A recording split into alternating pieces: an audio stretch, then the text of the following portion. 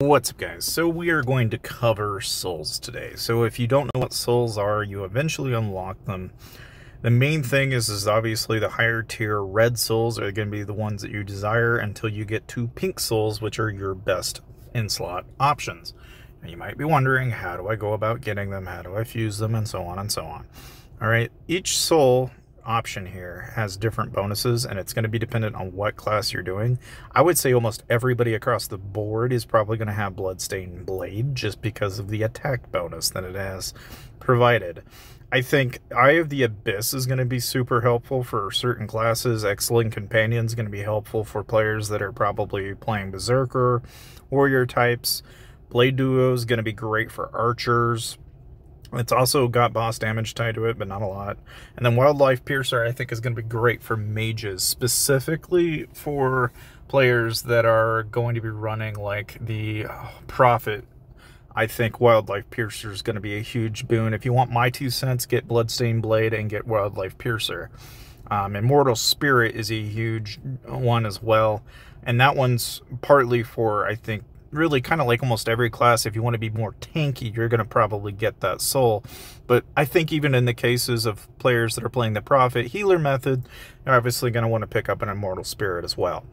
That said, you're going to basically go through this cycle of salvaging a lot of these, because what you need is soul essence to be able to upgrade your red tier souls. You're going to acquire them by going into the soul trial, and you're going to try and go up in as high as you can in the trials until you hit a plateau, upgrade, and rinse repeat. Soul Prayer, okay, you're going to basically get a summon every once in a while. You're going to get up to 10, you're going to rinse repeat. You're going to eventually work on basically getting higher and higher tier loot, because as you do, you will eventually have better and better drop rates because you pray more and more and more. Okay, now if you're wondering how to go about getting those, as far as souls are concerned and getting them in Legend of Mushroom, there are a couple of different ways you can go about getting them. I mean, obviously you can go in here, you could buy like gems, for example, and then you could potentially go through and grab them out of packs. Like, for example, a lot of the time, like events, like, for example, right now we've got Peppy Universe going on. You're going to get them from, this event, for example, where you'll get, soul crystals here from time to time. You can also probably, go straight to the actual event shop itself and buy them directly from there if you want to. So you can get them oftentimes in events. Lucky Spinner's another one where you'll probably more than likely run into them that way. Again, the main general theme here is that however you go about getting these souls, you typically find them also, like in, for example, if you go to the cross-server match shop, you can buy soul crystals in here as well, but I would not do that until you've already gotten your awakened crystals and your red soul selections already. But that's another place you can earn them at. Of course, however you go about getting your soul crystals, the idea and principle here is that you're going to want to basically rank up your red souls and eventually acquire pink souls, and you just use these as boons to whatever class you're playing as. The main theme here that you'll notice is that there are a distinct set number of souls, and the floors and such it's RNG based in some degree. It's like you're kind of having to play with luck and trying to get the drops. So it's not by any means like something that you're going to need to like stress out over. You'll acquire them just by playing the game over time, relatively regularly. You'll really not have too much trouble. Something that I guess I should point out is, at least in the case of souls in particular, right? If you go into your family shop, so like in my case, I'm in PR right now, you can go into the family shop and then you can also purchase them in here, and this is where a lot of people get a lot of their crystals at.